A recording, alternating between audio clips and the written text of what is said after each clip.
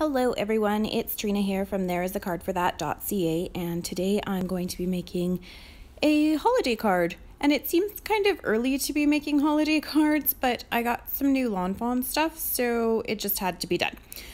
So today I'm going to be using the For You Dear stamp set and its coordinating die. And I know I don't normally use the dies, but these ones, because they're like those little bookmarky things, I just figured it'd be easier to get those particular dies than it would be to cut it out by hand, which, now that I'm saying it, sounds really lazy, right? But we both know that I'm super lazy. So yeah, I'm also going to be using the new Thanks a Latte set, and I'm going to be doing a little bit of paper piecing today, which I know we've talked about lots of times, like I'll never do it, but then of course I saw it and it looks super cute, and I had this tiny little scrap of paper, so it just had to be done. All of the images, the two of them, all of them, every time, right, are stamped with Memento Tuxedo Black ink on 110-pound Copic-friendly cardstock, except for this scarf that's going to go on the cup. That is stamped with Memento Tuxedo Black ink on this piece of patterned paper.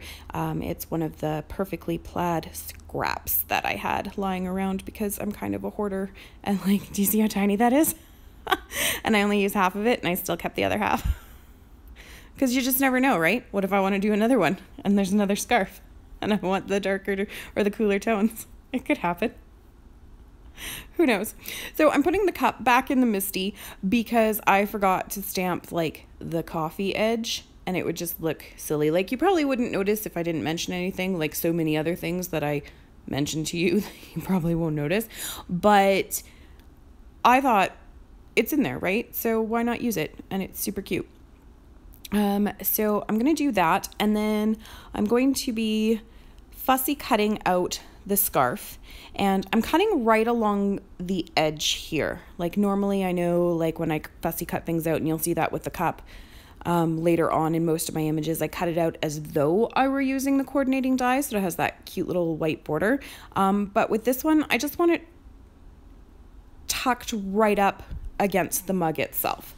So I'm going to cut that out with my scissors, obviously, because you're watching. And then I am going to be taking my black distress marker and just going around the edges just so that it looks better. I mean, you could not do it. And I mean, with pattern paper, it's thin paper, so you probably didn't notice. Like, when I was doing it, I was like, oh, did I already do this edge? I don't even know.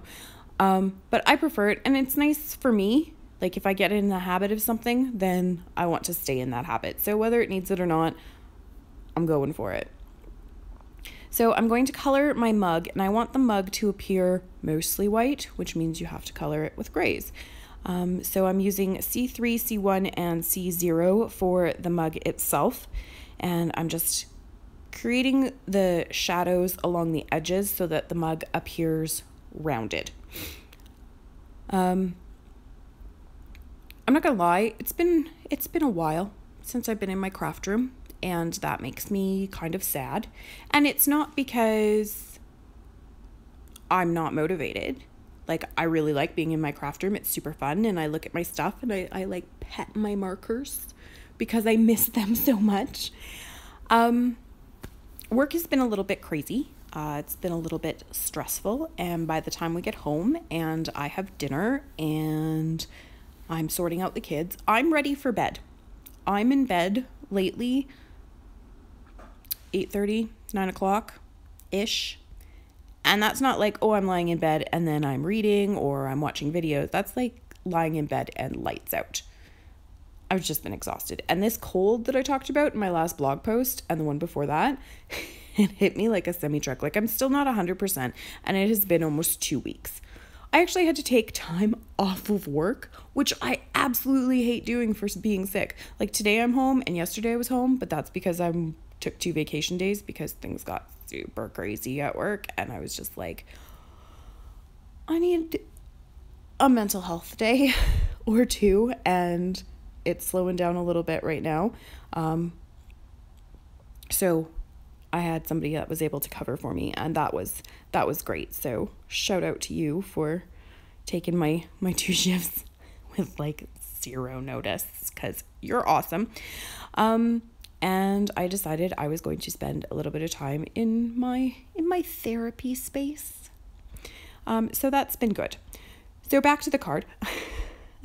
I'm just lining up the coordinating die that will cut his little arms out for me, because again, super lazy, right? And I'm going to run that through my die cut machine, and then I'm going to realize in about 10 seconds or less, because this is sped up, that I forgot to color the actual coffee part.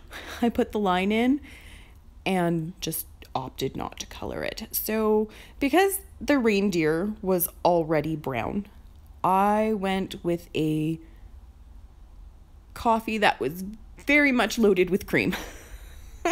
I personally drink my coffee black. I used to drink cream and sugar in it, and now I just can't.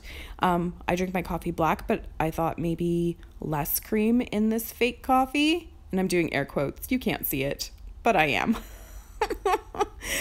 Less cream in this fake coffee would make you lose the reindeer. So I'm taking my craft knife here, and I'm just cutting out inside the mug, and then I'm also going to cut around the edge because I want the reindeer in my coffee, because why not? So you might notice new craft mat. I did get the Tonic Tim Holtz glass mat, and I was leery about it at first. Like, I did a lot of reading, like, am I supposed to just use my craft knife right on this mat? And yes, you are. And then I was like, I don't know about that, because my mom did stained glass, and if you score glass and then bend it, it breaks along that score. And I was really worried about that. But so far it has not happened. If you've watched Tim Holtz's video about the craft mat, this glass one, and he talks about how it's a game changer, and I was just like, is it really? For blending? Yes, it is. I don't do any blending in this, and I actually really contemplate it coming up here real quick, because I was like, ooh, this is a lot of white, and I don't know if I like that. But it's really different. It's even different from using the Ranger's nonstick heat-proof brown mat that I usually have wrapped around my cutting board. It's very different. Way fewer streaks. It's crazy. If it's something you've been eyeballing and you're kind of on the fence about, and you're like, maybe wait for Christmas, if you have somebody who's going to give it to you, fantastic. If not, I'd recommend it. So far, it's super great. It even comes with like a non-stick tonic mat, and I haven't used that yet because I have no need to. I really don't. So I did put a white panel on top of this white card, and that's only because I wanted the stitching detail. So I used Lawn Fawn's largest of the large stitched rectangles, and then for this piece of nitpicky paper, I used the largest of Lawn Fawn's small stitched rectangles, because I have to have everything. So bad, right? I know you feel my pain. I know you do. And then for this little tag, which is going to be like my focus piece, I used the largest of the stitched circle tags. And I also ran that over some craft foam. And I still had to trim it out, but it wasn't bad. I mean, I've heard some bad experiences with it, but I was like, I'm lazy. I don't feel like cutting a circle with my scissors. And so here we are. I also cut a piece of the Perfectly Plaid, and I think that's the winter collection from last year, with that same circle die, so I could have like a little base for my coffee. And before this part in the video, when I was just chatting away, I did contemplate like sponging something over the white part of this tag. See, right there? I'm like, do I like it? Do I not like it? I don't know. I really went back and forth about that and cut out a whole bunch of me just sitting there tapping my finger as I thought about it. Very, very thoughtful about it today. I opted not to, just because it's got the plaid in the background, it's got the plaid on the scarf, and it's got the nitpicky paper, so lots of pattern paper, because I'm really trying super hard to use the pattern paper that I have. And I just adhered everything together with my regular dollar store tape runner. Although I did learn, and it's coming up after this when I try and adhere the tag which is just the foam on the bottom now, to the card itself, kind of ruined my tape runner because it wasn't rolling properly. It just gets strung right out. And I was like, aw, and there was no fixing it. But at $1.50 or $1, I don't know, I wasn't too sad. I was like, oh, well, you had a good run. Sad day. Here I am just putting some baker's twine through the loop and making a pretty little bow because it just felt kind of unfinished without it. It was not part of my plan to add the baker's twine at all. And then I was like, oh, maybe in red, maybe in green. But then I was like, nope, I'm going with natural here because why not? It felt very busy with all that patterned paper because I don't typically use a lot of patterned paper. So I'm going to place the whole thing, and that's not stuck down yet, into the MISTI so I can line up where I want my sentiment to be. And I am using Happy Holidays from the same Thanks a Latte stamp set.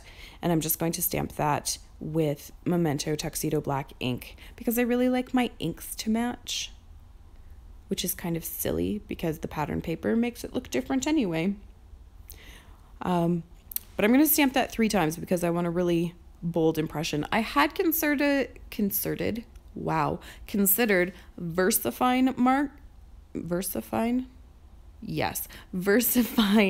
Onyx Black, but I was like, I don't really feel like heat setting this right now. And so you're going to see here where it starts to really stick and it's like, whoop, that's the end of that. There it is. If you didn't see that, just rewind back like 5-6 seconds and you'll get to see it again because that one is toast now. So out of character for me, I don't use a whole lot of embellishments on this card. I went kind of plain. I'm just adding some Ranger's Multi-Medium Matte to the bow so that it won't move and it dries matte and mostly clear so you won't see it at all. I just don't want the bow to come undone, whether in the mail or in the shop or when my kids touch it, because they invariably will. And I'm using a little red gem for his nose because it's Rudolph. And that is going to be our card for today. So thank you so much for watching and listening to me talk and talk and talk, and I've missed you all so much. Please give it a like and a subscribe and a thumbs up and click on over to my blog and Facebook page for more details. Thanks. Bye.